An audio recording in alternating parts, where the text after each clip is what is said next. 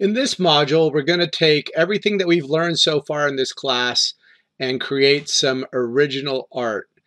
Now, this is going to be a major project. There's two major projects for this class, this one and the final project. So you're going to be able to take everything you've learned and create an original artwork. Now, we're going to have a theme, and that theme is surrealism. So if you're not sure what surrealism is, I would highly recommend that you take a look at the definition that I have in the assignment criteria. And I put a whole bunch of different surreal artists here, my favorite surreal artists here, as inspiration for you. So I highly recommend that you go through and take a look at these artists. So to start out with, Dali. Here, one of my favorite painters, definitely a surrealist. And then looking at a different style from Rene Magritte. And again, stuff that you can do in Photoshop. Hieronymus Bosch, definitely one of my favorite painters. The Garden of Earthly Delights has so many crazy stuff. You can take just one of these objects that he has in here and make a whole project out of it. So again, I highly recommend you look at that. Jerry Olsman going a little different direction, using photography and blending photography together. So he is actually famous for using negatives, for using analog media, and he sandwiches negatives together to create composites rather than doing it digitally. And then there's Michiko Kon. And Michiko Kon, what I love about her is she actually creates the projects that she shoots. So for example, here with this shoe, she took a shoe and then took a cuttlefish and cut up the cuttlefish and made the shoe out of the cuttlefish. Very cool stuff, very surreal. Joe Peter Whitkin here, total madman.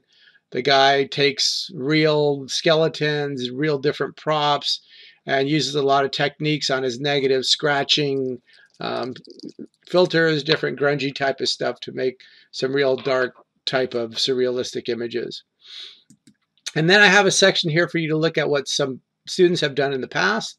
So there's a link to the SOMA website that will show you, again, some student work here. And also, if you need to find images, I put a link here to this freeimages.com.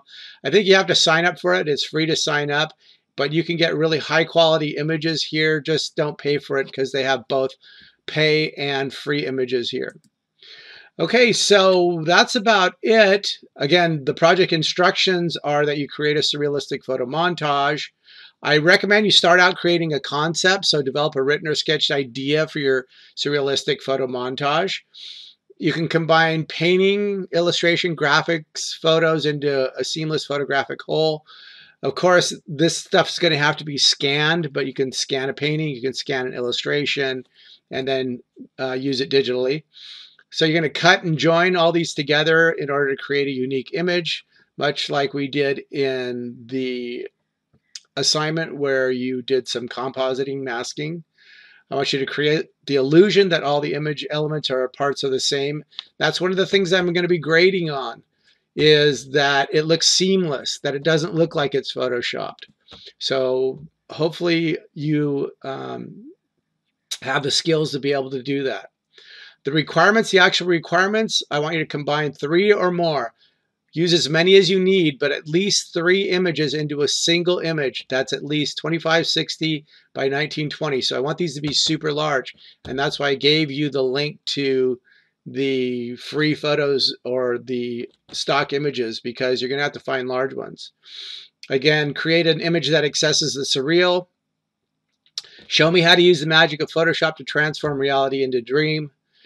Create something that appears real, but in reality cannot be, and then save it as your last name composite.jpg.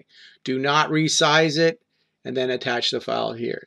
You'll also have a peer review for that, so please don't forget that as well. And also, we're going to have a discussion for this as well, so don't forget that at the end. There's post a discussion here. And that's it for the activities for this module. I can't wait to see what you come up with.